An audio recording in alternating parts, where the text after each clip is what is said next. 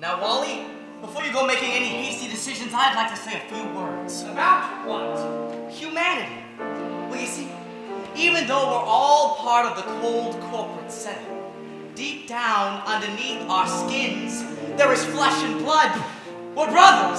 Some of us are nephews. Now you may join the Elks, my friend, and I may join the Shriners.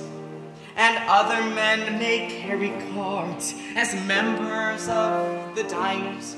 Still others wear a golden key or small Greek letter P. But I have learned there's one great club that all of us are in.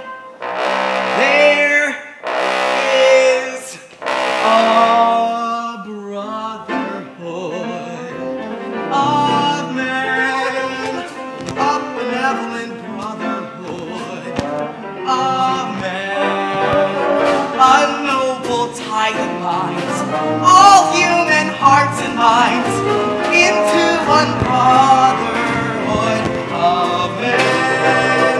Your life and membership is free. Keep giving each brother all you can. Oh, aren't you proud to be in that fraternity, the great big brotherhood of men? So, Wally, I want you to remember that before you consider firing Bud over there. Who's considering that? You see, I know what's on your mind. You'd like to clear out the whole lot of them from top to bottom. Now that's the obvious choice. Stop and think. One man may seem incompetent, another not make sense, while others look like quite a waste of company expense. They need a brother's leadership, so please don't do them in. Remember, mediocrity is not a mortal sin. We're in the brotherhood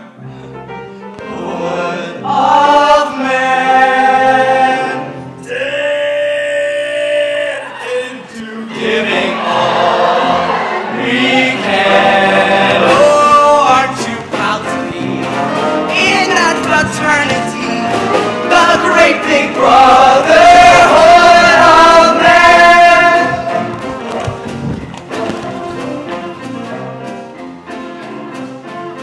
No kidding!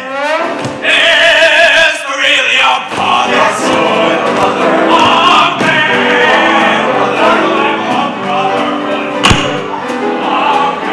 Yes, it's a noble tie that binds our human hearts and minds into one brotherhood of men. Yes, your lifelong membership is free. Keep giving each other all you can. Oh, aren't you happy? That fraternity, the great big brotherhood of men.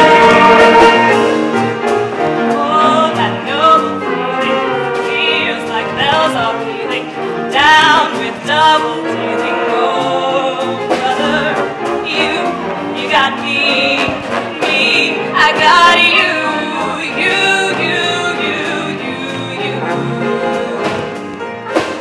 Oh, that noble feeling. Now, here. It's like bells are pealing down with double dealing. Oh, brother, you got me.